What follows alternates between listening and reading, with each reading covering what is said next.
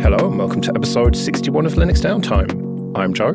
I'm Hayden. I'm Gary. And I'm Alan. Hello, Alan. Joining us again, helping out when Martin's not here. You were just on Late Night Linux as well. You seem to have a lot of time these days. Yes, I am between jobs. So yeah, I've got a bit of time on my hands.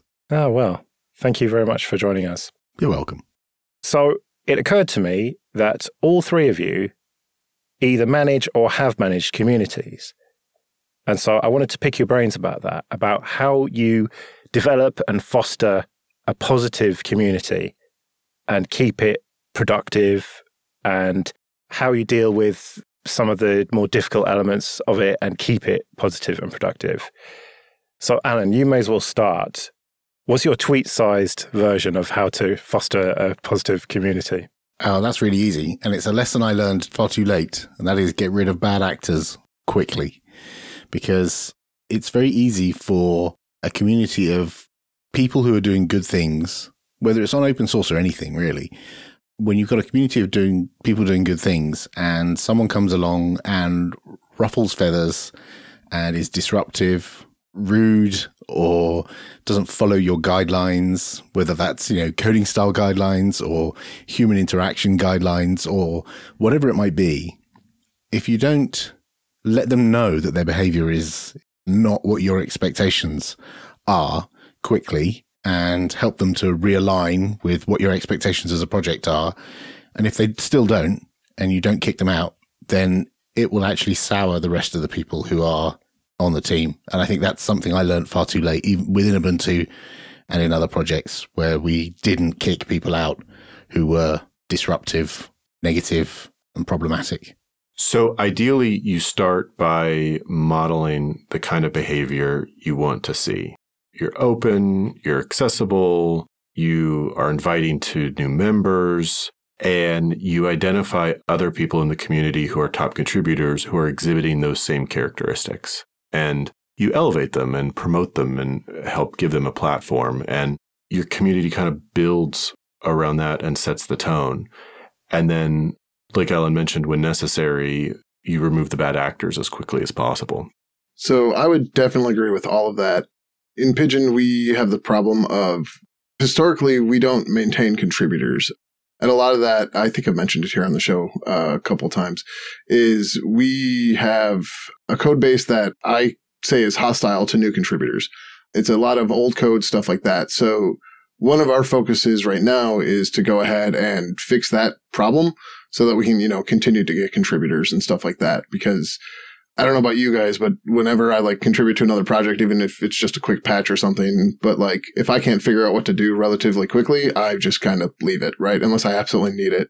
So that's one of the things we've been trying to do proactively. But again, I want to echo the sentiments about getting rid of poisonous people as fast as possible. We've had some run-ins with that.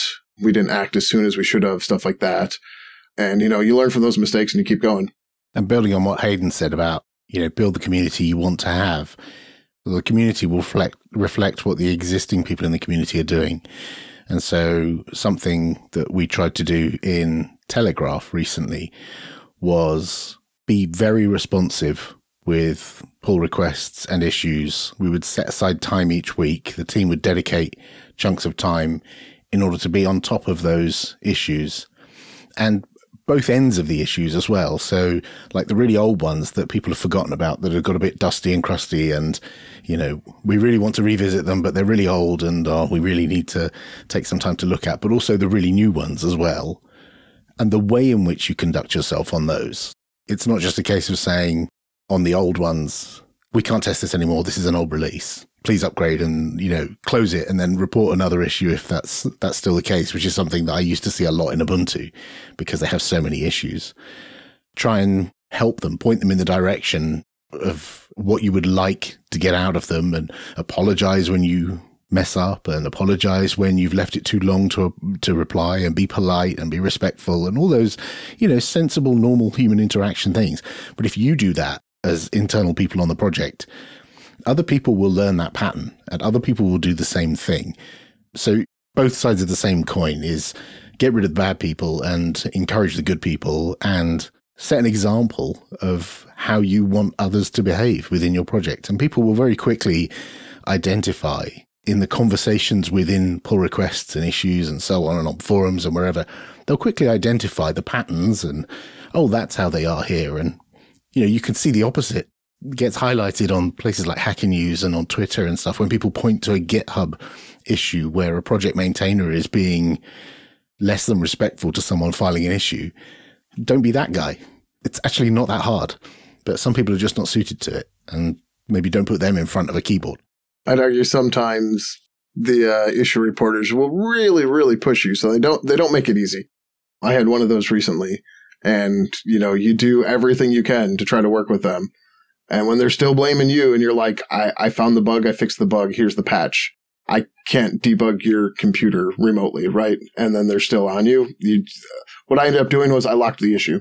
What else do you do at that point? So what I've done is kill them with kindness. And, I've had people DM me and say, I have no idea how you have the patience to continue that conversation and how you're continuing to be so nice to that person. He's clearly a prick and he's clearly, trolling you and winding you up. And I'm like, okay, well, let's carry on the conversation, see if we can, find the actual problem. And sometimes it does turn people around and they realize, actually, yeah, I was a bit unsavory and, you can actually find a solution that everyone is happy with. But it's quite an investment of time to do that. And if you've got a big project that's got high visibility and lots of people are looking at it and trying it and they find the pointy edges and the sharp corners and you get issues. Yeah, you're going to get issues from people who are got a great command of your native language, and then you've got others who just don't and write one-line replies and it looks like they're being terse, but the written word is hard to interpret. There's nuance missing and there's tone missing, and it's, you just have to think about the position that they're in, which is your software's broken. It doesn't work. I would like it to work, but for some reason it's not working. And if you can empathize with that position, it gets you both in a better place. The main difference here for my recent use case was they were telling me how to design and develop my program. That's the point where it got to, is like, yeah, this has been this way for 15 plus years. That's just the way it works. Yeah. At Determined, we take a similar approach to what Alan described at Telegraph, where engineering responds to GitHub issues promptly, questions raised on the Slack, and then we also supplement that with open office hours staffed by developer advocates and engineers, where anyone with questions or a problem or an open pull request can actually stop by and talk to an engineer, and we will help them get their pull request through or diagnose their problem live. It goes back to openness and accessibility. And, for example, I have my DMs open, and even on my link tree linked on a lot of my profiles, I have my Calendly, and anyone can schedule a meeting with me, when I'm available. Including marketers and people trying to peddle all sorts. I've seen you tweet about. Yeah, it's happened once or twice, but it's also turned out some really good collaborations. So that goes back to how you set the tone, how you demonstrate the kind of behavior you want to see: respectful, gracious, patient, like Alan.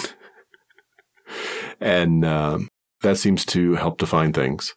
And hopefully you don't get it into a situation where you're having to invoke the code of conduct and all kinds of things, but it happens. So it's interesting you mentioned code of conduct, because that's something we've never had on Pigeon.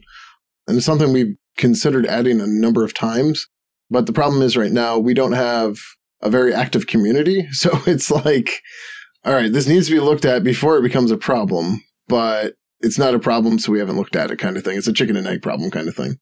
It's funny you should mention that. My very last pull request before I left the company was to add a code of conduct to Telegraph because someone filed an issue and nobody had looked at it and thought, oh, we haven't got one. And someone filed an issue and said, hey, you haven't got a code of conduct in this repository. And if you name it a particular thing in GitHub, if you name it, code_of_conduct.md, it shows up on the right-hand side under the license and, all that kind of stuff. So it's like really, it's right there and in your face so you can see it. And I went and looked for a commonly used one. I tweaked it slightly and did a pull request, and that landed. I think that landed the day I left the company, which was quite, it was like, see you later. I'll leave you with this code of conduct. There's a lot of people who don't like codes of conduct. And I personally think the code of conduct in the Ubuntu community was one of the pivotal reasons why the community was so welcoming over and above some other Linux distributions at the time, because most of them didn't have one. And the code of conduct that was, I think it was mostly written by Benjamin Mako Hill, along with Mark Shuttleworth and a few others, right back at the beginning, back in 2004. And it hasn't changed a lot since then. And I know a lot of projects have based theirs on that code of conduct or derivatives of it or reworks of it. I think that was a pivotal part of Ubuntu's success. That and, Mark sending free CDs to everyone. Yeah, and being good. Yeah, there were good technical reasons why something is good, but that doesn't always make it a success. So true. I think these other softer issues like the code of conduct were very valuable too. I see a lot of concern about codes of conduct and their potential use for political purposes or other reasons, but really that hasn't been much of a problem. Unfortunately, the people who seem to be most concerned about code of conduct, one, aren't really contributing anything besides arguing about codes of conduct, and are often the reason why you need codes of conduct in the first place. Yeah, they're the first people you put in the bad actors bucket, really. Yeah, we got some pushback. We were talking about a code of conduct a while ago, and people were like, you're going to get people that are just going to be trolling you for adding a code of conduct. And it's just like, yeah, I don't really want to open that can of worms right now kind of thing. Yeah, but then could that weed out some of the people that you don't want in the community? Yeah. Yeah. It's a double-edged sword because some people use the code of conduct as a stick to beat people with. And I've seen that in the Ubuntu community. People use it as someone will say something and another contributor doesn't agree with that. And the first tool that they get out of the toolbox is to slap them with the code of conduct. And it's like, well, you've kind of hit the nuclear button by doing that. You could have a quiet conversation in DM, or you could pick up the phone or have a Jitsi call with them or whatever in order to talk it through, rather than escalate all the way up to, code of conduct means getting leadership involved. It means, timeouts. It means, disconnecting you, saying goodbye. There's a lot of smaller steps that you can do before you get to slapping someone with a code of conduct. And I do feel that sometimes it gets thrown around as a threat to people, and it really should be the tool of last resort. So I've got a practical question. And that's about fragmentation within communities, because it seems that every person has got their preferred communication platform, whether that is Telegram or Matrix or Discord or Discourse. So how do you deal with that? Do you just pick something and say, you've got to come here, otherwise we're not going to talk to you? Or do you just allow it to become fragmented across several platforms and then try and bridge them somehow with bridges that break all the time? For us, we end up getting fragmented everywhere, but that's kind of our shtick. Yeah. Being a universal client, we just kind of go and meet our community everywhere. So I just recently finally left our Freenode channel because we were still keeping a presence there because, we were there for 15 years or whatever, right? But we also have a very small presence on OFTC, but then we have a Discord server, we have our own XMPP server, we have our website, we have our mailing list. We have our issue tracker. We're basically wherever. There's even a Telegram channel and a Matrix channel that I'm in. Yeah, you really are the poster children for fragmented community. Yeah. By design. Right, exactly. Right, because if somebody's only using Pigeon for, Telegram, well, where are they going to go to report the issues? On the Telegram channel, because that's the account they have. So it'd be great if everyone would use the issue tracker, but we all know users don't always like to create issues because, they don't want to go through the process or whatever. Can't I just DM you on Twitter with my issue? I mean, you can. Whether or not I have enough information to, actually create an issue and find a way to reproduce it and stuff is a whole other story. Yeah, Pigeon wouldn't work, Kerry. Help me. I get those quite often, believe it or not. I think there's a few problems here. One is you've identified fragmentation, and I think fragmentation is not necessarily a bad thing. It's very straightforward to say that the project leadership can say, these are the places where we hang out. If you want to come and talk to us, come here. And you might get a few of them who also hang out on, some WeChat or WhatsApp or whatever the, weird esoteric places are. But if you say on your website, here are the places you can find us, then that's a good signpost, as long as it is well signposted and you can direct people there.